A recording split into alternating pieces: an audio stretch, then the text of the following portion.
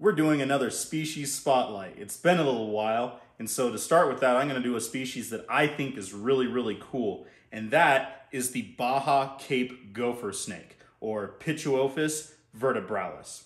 So these guys are normally found in the very southern part at high elevations of Baja, California.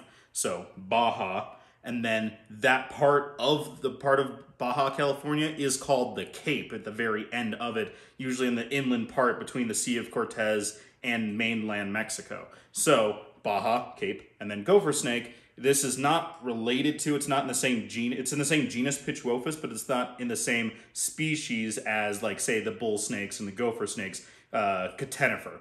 This is vertebralis. It's an entirely different one. It was in the same species back in, like, the early 1800s, but has since been its own species. And even then, there's a little bit of controversy whether or not it should be split into two different subspecies, but I'll get to that in a minute.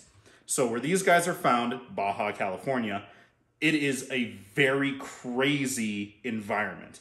So down there, it's high elevation, but the ecosystem is very varied and very dynamic. It's very dry most of the time. There are, like, arid Sonoran cactus deserts, like mainland Mexico, outside of the peninsula, that's, like, very cactus, very dry, very arid. There are some type of subtropical forests where there's a little bit more humidity in some pockets, but still also very dry. There are also old pine and oak forests all throughout this whole area of the entire peninsulas, but specifically where these guys have been traditionally found is usually in the more subtropical but still kind of arid desert areas that have been traditionally been found there.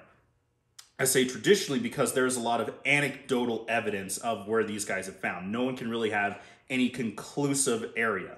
They've been found mostly in there, but nowhere really conclusively or consistently. So basically, they're found all throughout that whole area up into a little bit further north in the peninsula. But that's where it gets a little bit tricky.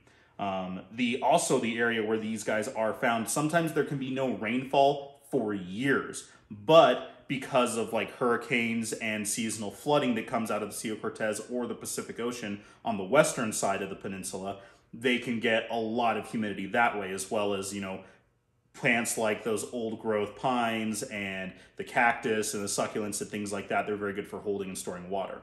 What's really cool about these guys is the fact that they can live in such a crazy environment. And we now know, like, bull snakes and gopher snakes, like, they can do all sorts of different climates in Colorado, and as well as other places too, just here in Colorado. But these guys seem to do very, very well all over the place. But with that being said, this next part is actually what makes them very different from a lot of the rest of the Pituophis species in general.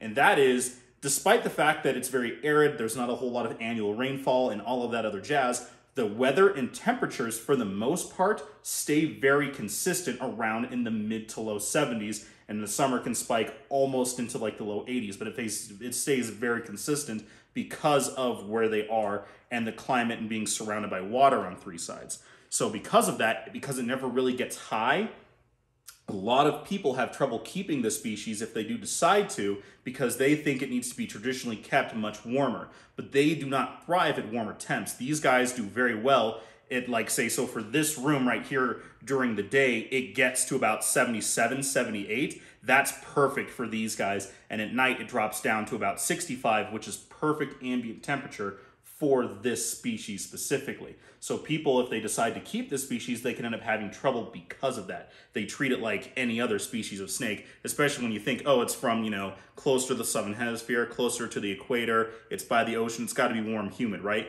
Not exactly. That's what makes it kind of really, really tricky.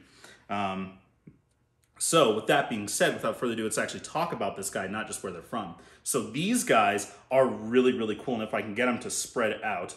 So here we go. So this pattern is very reminiscent of, say, like a Bredl's or Bredlii python, where it's very kind of orangey red and it goes down to that black tail.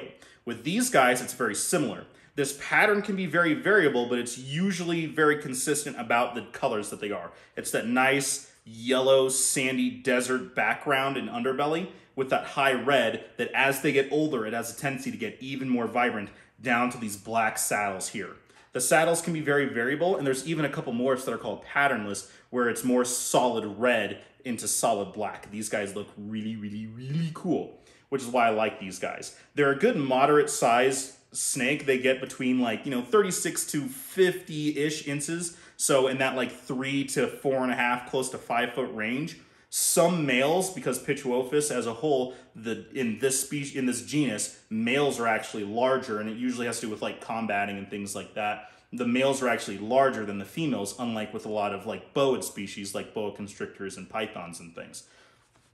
They have been known to get to lengths almost up to 60 inches, which is the 5 feet. So they don't get nearly as large as, say, definitely the bull snake or even most of the pine snakes. But these guys are a fair-sized snake. They're pretty cool. So think like corn snake, but a little bit maybe more robust. A really cool thing about the Pituophis genus is that these guys are really well known for their very loud defensive hiss.